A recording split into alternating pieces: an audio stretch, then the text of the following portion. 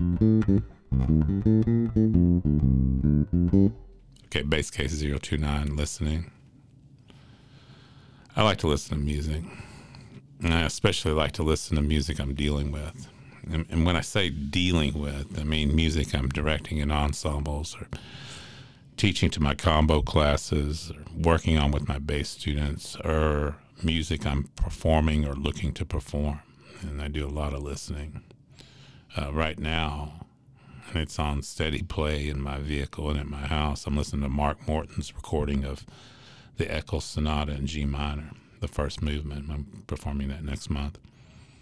And it's on all the time in my vehicle when I'm going somewhere or driving home, and it's on repeat, and I'm listening to it at home, and I'm just absorbing the way Mark plays that piece, and he does such a beautiful job.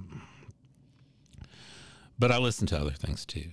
And I keep playlists of various artists. I have a playlist of Ron Carter, a playlist of Paul Chambers, I have a playlist of Christian McBride, my favorite bass players. I got a playlist of just Steely Dan that I like to listen to when I'm on a road trip, and just listen to that, the way that music was put together and what the bass lines are doing, and just in general, and I want to absorb it, and I want to absorb all of it, and we do absorb, and we leave that out as far as the learning process of what we absorb subconsciously, and I find it really beneficial. This is where I've listened to something for a while, a long time, right? And when I play it, a lot of it is right there. A lot of the tone.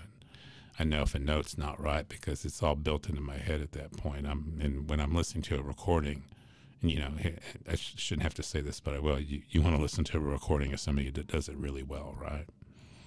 But I'm listening, I'm absorbing inflections, and I'm absorbing tone, and I'm absorbing articulations and the shape of the melody and anything involved with the music.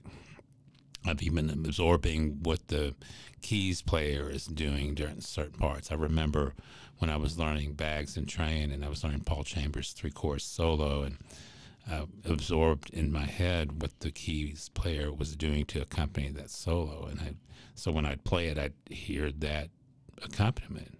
It's very sparse. And I've absorbed it from the recording, and thus I've absorbed the player that is being recorded.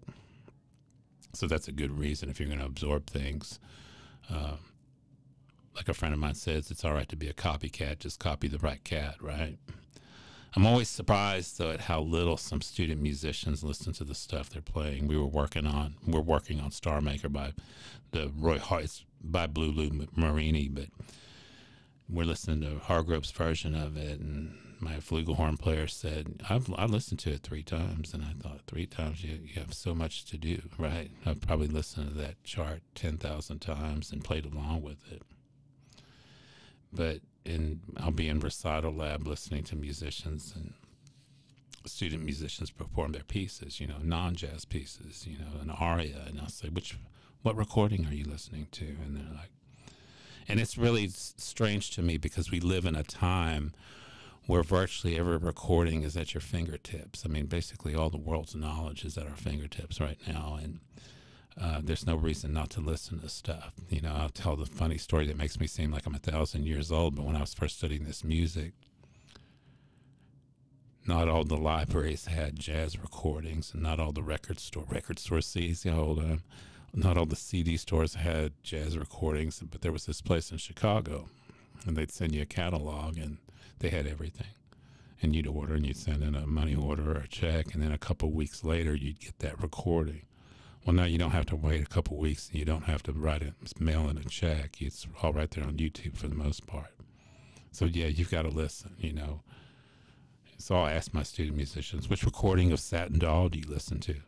I like the one Rufus Reed did where he plays the melody.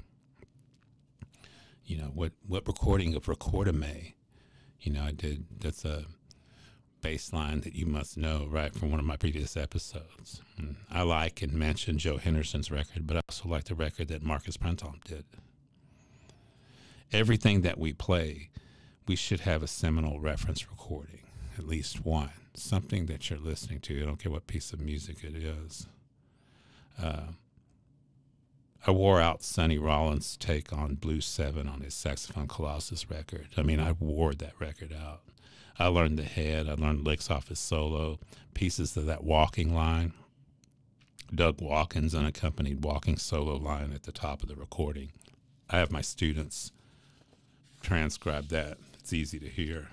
Every bass player should know that. You know, like I was talking about Star Maker by Roy Hargrove's version, and I've listened and played bass against that track for years, so I know it. So when I'm teaching it, I know what's happening, and we're dealing with it in combo, like I mentioned, and all that experience that I've had with the recording is a big help, to say the least.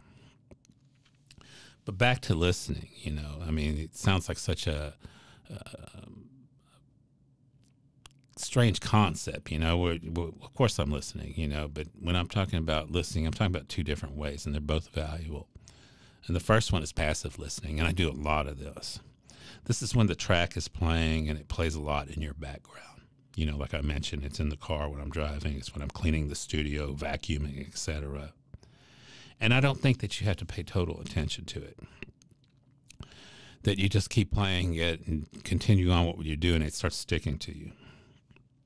To me, that's really passive listening. You know, I'm just going to put on some Mark Morton from his solo record and drive to school or to the store or whatever and listen to it again and again and again and again. I'll put on some Mingus from that record of his, and run on my treadmill. And just let the subconscious mind absorb. It's too easy. It's such a great way to learn how to play better, how to play something better without actually having to do anything.